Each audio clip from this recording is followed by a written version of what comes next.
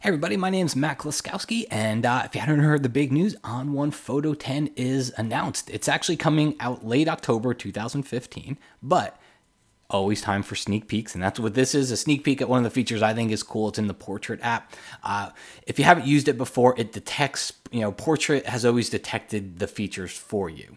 If you had a face that was turned at an angle, and this is dramatic here, sometimes it would misdetect things, but now it actually just tells you, go ahead and tell me where everything is. So you click right into the center of where everything is, you click on the corners of the mouth, and then you just click done. It's going to go through there, and based on the information that you gave it, now it can go in and detect those features the right way. And it's super fast. Like over here, we had a little bit of hair over the eye, so if you ever do need to tweak it or enhance it, it's super fast and responsive to do that. Now, of course, you can find out all about all the other new features and how to get a hold of everything over at on1.com.